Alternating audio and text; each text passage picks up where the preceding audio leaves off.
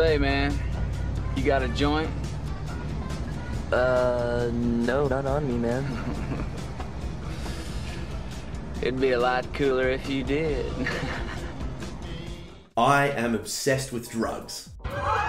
Okay, now that I have your attention, what I mean by that is I'm obsessed with understanding what a drug actually is in terms of its neurochemical influence on the brain and why in God's name that we think the war on drugs has any credibility whatsoever. Oh no, he didn't.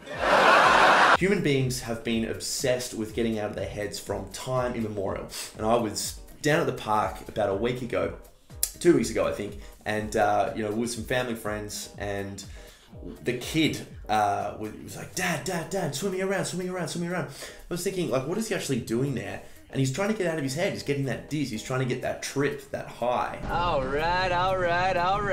And for whatever reason, we have this tendency to chase different psychological states. Now you might be thinking, well, Tom, I don't do drugs. Well, it depends on what you mean by drug. We get dopamine hits all the time when we get on our phones. Many of us drink multiple coffees a day. I'm trying to cut down there. Drugs aren't just, heroin and crystal meth and weed and all this sort of thing. They are exogenous products, exogenous substances that change the neurochemistry in the brain. And then when you think about the reasons why people get addicted to hard drugs and what's actually going on there, they're really trying hard to get a positive emotion because they feel so bad in their lives, depending on their scenarios or what happened to them.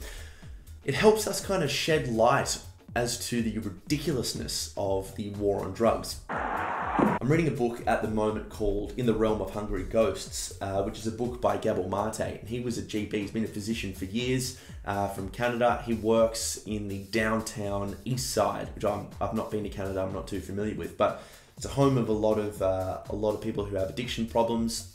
One of the things he talks about when it comes to the war on drugs, it's like, how can you have a war on inanimate objects? And when I read that, I was like, I wonder what it would be like going to war with flower pots. That's true. It would be ridiculous, But we have this thing that drugs are inherently bad and that everyone who uses drugs will be addicted straight away and that will be the end, And I was reading Chasing the Scream by Ahern. Bang, right there. Guaranteed he's not sponsoring the channel. But he was saying this kind of whole drugs are bad and if we take a hit, we're addicted straight away. It came about in the 1970s. If a rat is in a cage and the rat is just is given two options, water laced with morphine or heroin, just the morphine is the chemically pure form of heroin, and water, the rat is always going to go for the morphine water.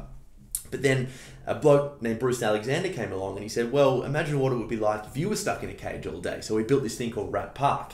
And Rat Park is just like pleasure town for rats. So Luna Park, if you're in Melbourne, for us. But it's just, heaps of friends, heaps of ways to bond and have sex and good food and, little wills to run around and all these sorts of things. And they never went for the water. I'm pretty sure the water was laced with morphine, but it could have been cocaine water. So if you're watching this, let me know. So that just tells you what this idea about how the brain is chasing that run towards pleasure, run away from pain.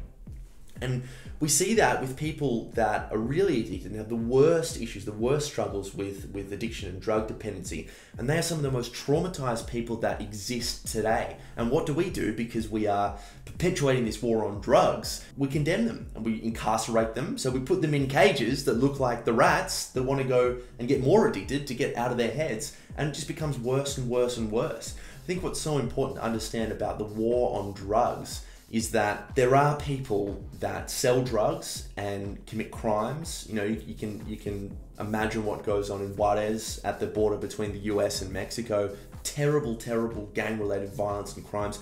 And when we're talking about decriminalization or harm reduction, safer, saner drug laws, we're not saying necessarily that, all drugs, should be legal and let's just gun-ho and, because it would just be, you can understand why people would think it would be pandemonium. But decriminalization or safer, saner drug laws essentially refers to the idea that we don't want to condemn people that have dependency issues anymore. So we want to, take stock of what Portugal did and have been doing since the early 2000s and have a look at how when people are in possession for, not copious amounts of drugs, but they clearly have issues. We're not putting them in prison or banning them or doing all these things that make it really hard for them to exist in the world and have some kind of positive social life. We're giving them options to help them with their psychological pain. You've come to comfort me? Yes, Bart. They're there. They're there. And when we start to look at drugs not as just inherently bad, we start to ask people why they're using the drugs in the first place, we're going to get a much more rounded idea as to what's actually going on and why the war on drugs is so shit. It just doesn't, we've given it we've given it a fair crack, you know? It's been 100 years, over 100 years now, I think. Nothing's really changed. You could say that the whole fear mechanism and the Nancy Reagan campaign of just say no, I think I'm in Australia, but I was a bit of a byproduct of that. And I remember having this idea that drugs were dangerous and not to be toyed with. And you could argue that having a bit of fear there might have saved me from potentially going down dark ways. But there's also a lack of authenticity, I think, when it comes to that approach. It's a very, very ideological argument to say that all drugs are bad, especially when we view drugs as any kind of substance that elicits a change in the brain.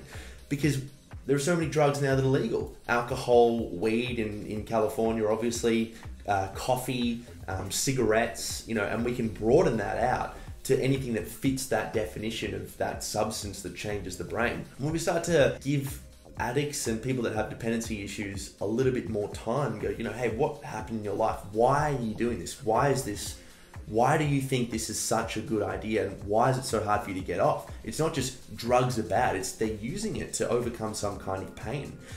I think when we start to look at the war on drugs from that different angle, we start to see that, okay, maybe something needs to change. What do you think? Do you think the war on drugs has been good? Do you have some kind of stat that I've not read that basically says, look, Tom, we should probably keep going against the drugs and trying to wipe them off the face of the earth? I'm open to hearing your opinion and feedback. I'll speak to you soon.